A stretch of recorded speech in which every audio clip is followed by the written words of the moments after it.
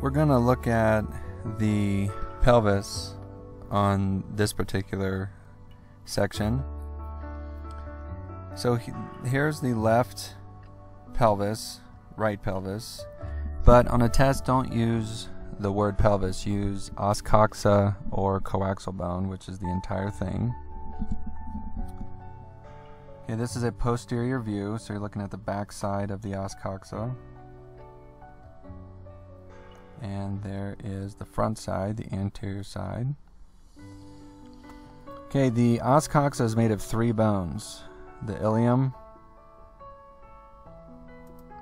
the ischium, and the pubis. On the posterior side, ilium, ischium,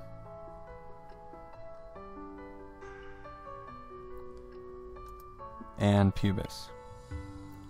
Okay, the iliac fossa, there's an anterior and posterior, so we're on the back side here, so posterior.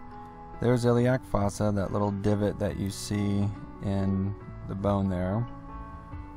And then on the anterior side, there's the fossa as well. Okay, iliac fossa. Iliac crest is all of this. So this top part here, that's the iliac crest. So let's isolate this. There's iliac crest going all the way back.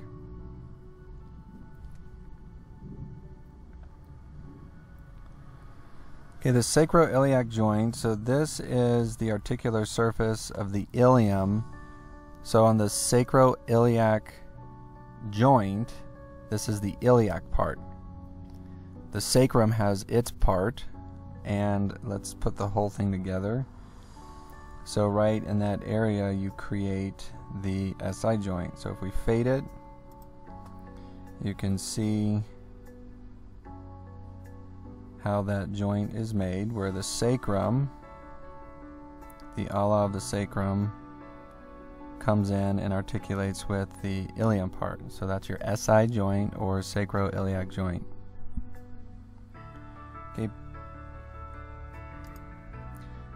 This is the pubic symphysis here in the front. It's where the pubic bones come together to make the pubic symphysis. If you add the connective tissue, you can see specifically the pubic symphysis and the connective tissue that connects the pubic bones. Okay, acetabulum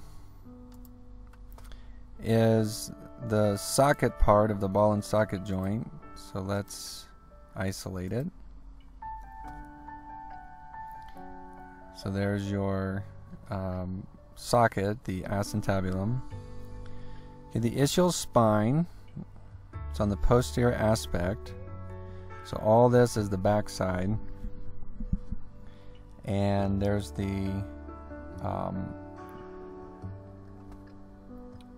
right here, there's the ischial spine. So there's the ischium, and this bump that sticks off is the ischial spine. Okay, there it is as well, right there. Okay, obturator foramen is this big hole here. Remember, a hole in bone is called foramen, obturator foramen.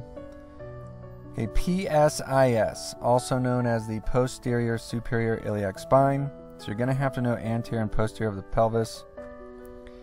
So this is the anterior side, here's the posterior side.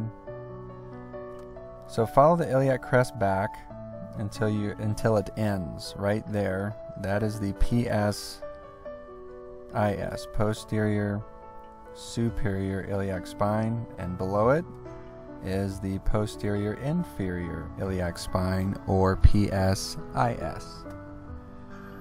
On the front side, the anterior side, if you follow the iliac crest around, you will bump in where it ends, you'll hit the ASIS, anterior superior iliac spine. And there it is there, anterior superior iliac spine. And then below it, the AIIS, anterior inferior iliac spine, right there. And the ischial tuberosity is your sit-down bone, and that is on the ischium, and it's right here. So let me add the entire pelvis so you can see. Right here, that's where you sit down, there and there.